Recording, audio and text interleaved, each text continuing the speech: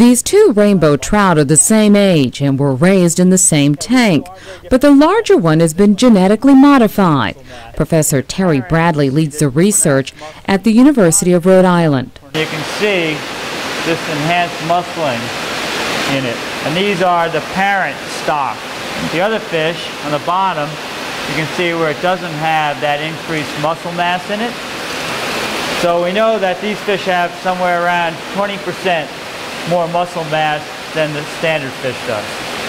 The process starts in this laboratory.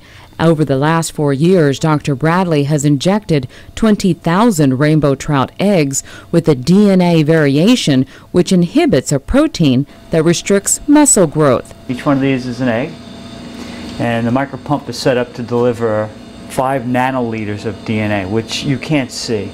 We put dye in it, and all you see is this tiny little dot inside the egg of green food coloring. That's the only way that you know it's been injected. In a normal-sized trout, a genetically controlled protein called myostatin keeps the fish from growing beyond a certain size.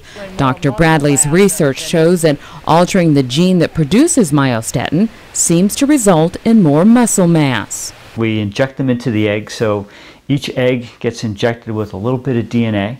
And if you're very lucky, a little piece of that DNA is incorporated into the genome of the developing embryo, and that develops into a fish. Once the eggs hatch, they start their journey through a series of tanks in this aquaculture research facility.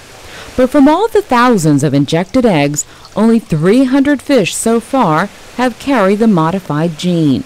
The research will continue for a few more years before a larger and more efficiently growing rainbow trout can move on to the commercial markets.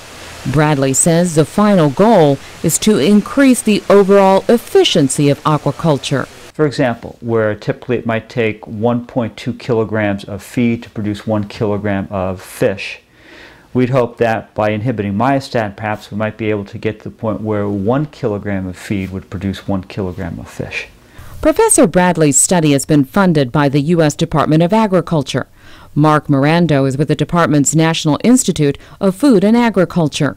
The purpose of understanding muscle growth would be several-fold. Okay? The first would be to produce that muscle in a more efficient and more sustainable manner. That is, to produce more meat for consumption with less input of resources, less energy input, less feed input, less labor input.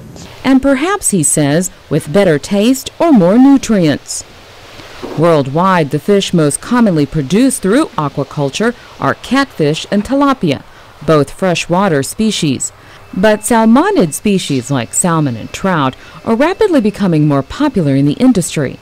The U.S. Department of Agriculture says the value of aquaculture production rose to nearly $1 billion in the U.S. over the past 20 years, mostly due to growing demand for fish in general and harvesting restrictions on wild fish. Mirando says the rapid growth of aquaculture is linked to population growth. The demand for seafood in the United States and worldwide is rapidly increasing. But the ability of the oceans to supply that food, even at the current levels, disregarding population increases and increases in demand, the ability of the oceans to supply that is diminishing. Mirando dismisses concerns about genetic modifications, pointing out that humans have already genetically modified many plants and animals through centuries of selective breeding. The most common examples, he says, are dogs, which range in size from Chihuahuas to Great Danes. For producer Zulima Palacio, I'm Francis Alonzo, VOA News.